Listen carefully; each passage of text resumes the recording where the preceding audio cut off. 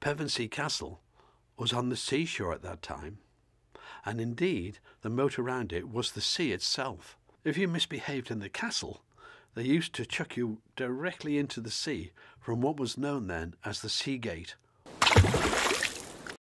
The original castle was a Roman one. It was constructed by the Romans on a spur of sand and clay that stands about 10 metres above sea level. In Roman times, this spur was a peninsula that projected into a tidal lagoon and the marshes, making it a strong natural defensive position. So in both Roman times and Saxon times, the castle was on the seashore. It was at the sea boundary, and the sea came around the castle. So where is that castle today? Well, it's actually over a mile inland. So the sea is much lower today than it was then in 1066. So it is an historical fact that the seas in both the Roman warm period and the Saxon period, the medieval warm period, were higher than they are today. And of course, at this time in the medieval warm period, the Vikings colonized Greenland. So it isn't just in one location that we have evidence of a totally different climate. And in any event, sea levels are worldwide. This graph of sea levels was created by Grinstead in 2009. The grey area indicates the accuracy of the estimates. So as you go further back, like to the year 200, it's fairly wide. But as you come forward, it gets more and more accurate. Until around about 1700, we've actually got tidal gauge data.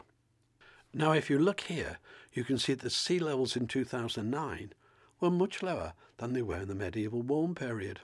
But hold on, what's this curve after 2009, this simple take-off into the atmosphere curve?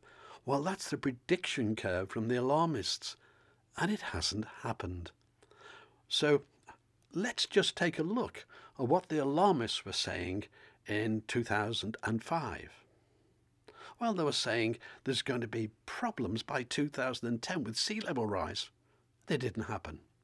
So what happened in 2011? Well, not to be ashamed of all their wrong forecasts, they did another forecast that by 2020 the sea level were going to cause more problems. It didn't happen. And this is because every single alarmist prediction, be it hurricanes, be it droughts, be it anything else, has been proven to be wrong when its time came. I will just conclude this short video with what could be a possible rebuttal of what I've stated so far. But just in case you heard the rebuttal, that the land was rising and this caused the sea to fall at the castle, here are the facts. The facts are that since the last ice age, the land in the southeast part of Britain, in fact the south of Britain, has been gradually sinking. So in the last 1,000 years, you would have expected the sea to rise, not fall, but the exact opposite has happened. This is a graph showing the contours of the land sinking in the south of the UK and rising in Scotland. It was caused by the removal of the ice in the last ice age.